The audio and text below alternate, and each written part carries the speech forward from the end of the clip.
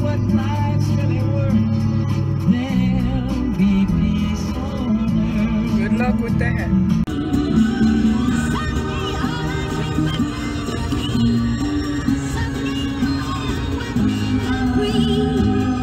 Really?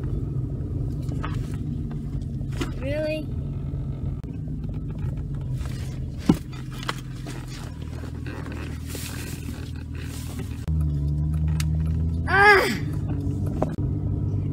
Oh, can y'all see these little girls right here? Little white girls have black dolls. Word. Word. I should do this right here because I'm pretty sure Popo lives right there. Son of a bitch. I left my actual literal purse at home. What makes that so bad is I went back inside to grab something else that I forgot. Was it glasses? I went back inside to grab something else that I forgot and saw my cell phone on the floor. So I was like, dang, I would have been stuck out in the world without my cell phone. And you know, the establishment has us all addicted to those. I grabbed my phone, and as I grabbed my phone, I saw another package that I left. And then as I saw the other package that I left, okay, let me shut up. I'm about to enter my hood now. Let me get some act right. I really did leave my purse. See these little electricity towers? Hold on, I don't know if you can see them. Yeah, see those? See those towers right there? I'm going to discuss those towers in a future video. Well, something that's related to those towers in a future video. So I'm saying it out loud in this video. So that when I edit this video, I'll remember to discuss that. I don't know why God made me leave so many different things at home and have to go back twice to get them. But when those things happen, I feel like there's a reason.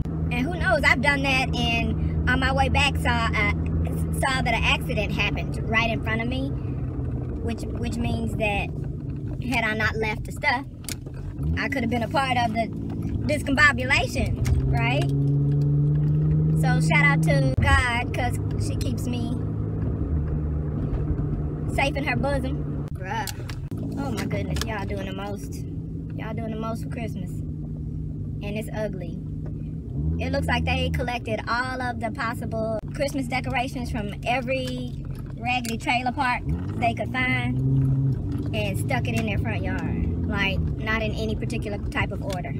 Let's see if this lady gonna play games with me at the cleaners. Oh man, it's packed in here. I'm gonna make a parking spot. I'm just going to the cleaners. I'm doing like privileged people do.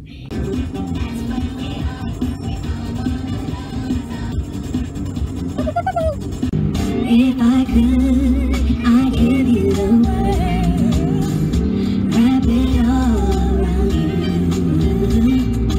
Won't be satisfied, feel secure with you.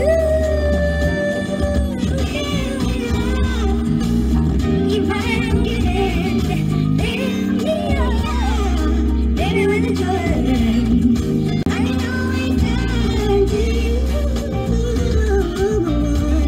That's too much.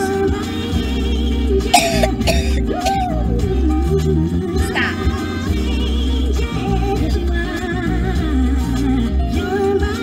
You know, I love a fantastic run and riff as much as the next Holy Roller. But I don't think that's for every single line in the song, every single verse. Every single line of every single verse in every single song. That's doing the absolute most. Really? You just gonna go ahead, because you're privileged. Go ahead, bitch. Allegedly, there's a FedEx in here. Let's just see, shall we? Because I would hate to carry this box in here and that not be the case. So, got my privilege trip taken care of. And it went as suspected until after I got to my car and unloaded the groceries. Because I looked up to see where the cart return was directly across from me. And one of the stock boys was out collecting the carts. And I'm old enough to be flattered by the fact that the stock boys at the grocery store got little crushes on me. Like, it's about at least four of them. So, I don't know, maybe all of them do. I think I've even caught them talking about me a time or two. Two tops. But anywho, as I was looking for the cart return, there was this guy walking by me smoking his cigarette old school cigarette, the paper kind, not the electronic kind. But he looks just like a guy I used to work with who is racist. He has no idea he's racist. I'm sure he's convinced he's not, but... And incidentally, he has a brother who is not racist, for whom I work directly. Anywho, so this guy that reminds me of this racist guy I know, he just walked by me, kept looking straight ahead, and reached out for my cart. And so I grabbed it. As I was looking up, he just reached over and grabbed the cart to take it in. And so I just was like, thank you. So I'm sure he felt like he did his racial redemption deed for the day. And that was sweet of him. I appreciate it. Meanwhile, though, the stock boy that was collecting the carts, he wasn't feeling that. He felt some kind of way that dude grabbed my cart because he wanted to get my cart for me. And I'm old enough to be flattered by that. It was very, very sweet. So shout out to his mama. Shout out to mi hermana, who raised that young fellow in such a way. It was very sweet. But golden, stay with me. Why am I so emotional? Why are you so? Because you keep... This is not a good look, gain some self-control. Because you keep choosing the same fuck boys, Mary. You growing up, but you still choosing people who are not. I want to talk about Mary. Because I have love for Mary, and I respect what she has come through. I'm not the biggest Mary fan in the world, but I watched a good chunk of her journey, and I got some patting of the back to give to her, although I'm not right there in the front row every time you come out and put it on the stage, girl. She still makes some uncomfortable choices, and that's because Rome wasn't built overnight. But that bitch got the foundation laid, and if she really wanted, she can have her Rome. Everybody can, but she really wants it. I would like to just sit down with her and for her to feel comfortable knowing that she can just talk uninhibitedly, although she will on occasion during the conversation feel judged. Ultimately, she will know why, and she will know that it is in 100% love. Oh, I have so many groceries to go. Y'all pray for me that I'm able to do this shit and get this shit. I refuse to take for granted that just because it's cold outside, I shouldn't put the groceries away in a timely fashion. Put the groceries away in a timely fashion and take the dishes out of the dishwasher and put them away. Be a great wife. Do that. Could you? And clean the house while you're at it. Let's just go on and get our domesticity on. Also, we just got new locks on the doors, y'all. I'm excited. We should have done it a long time ago. It really takes the aggravation out of coming and going, especially with what I just had to go through when I left and had to come back twice and get two different things, one of which was a purse, with which I couldn't do anything without it. I'm going to consult the God in me, and I'm going to get it together, y'all. I'm going to get it together. Because 2016 has whooped everybody's ass, self-included.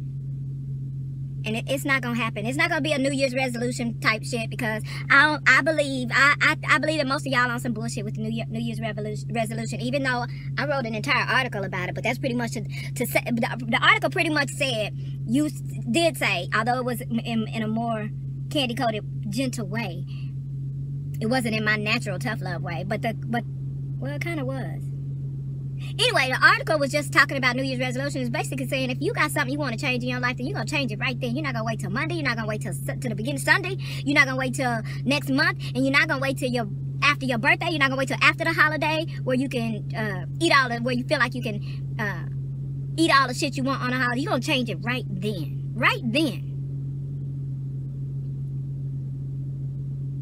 You're not gonna wait till if it's a diet thing. You're not gonna wait till you eat all the shit you got in the kitchen first, just because you don't want to be wasteful and throw it away. You are going to give or throw it away, and you're gonna start right now.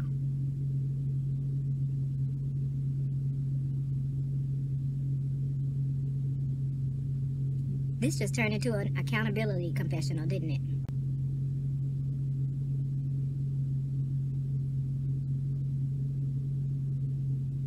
I'm finna go in this house and be.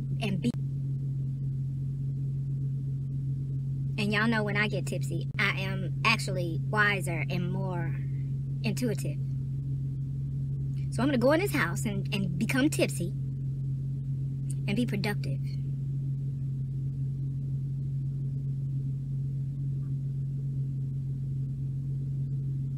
That's what I'm gonna do right now. And I'm gonna take the first shot before I even take the first grocery item out of the trunk. Let go.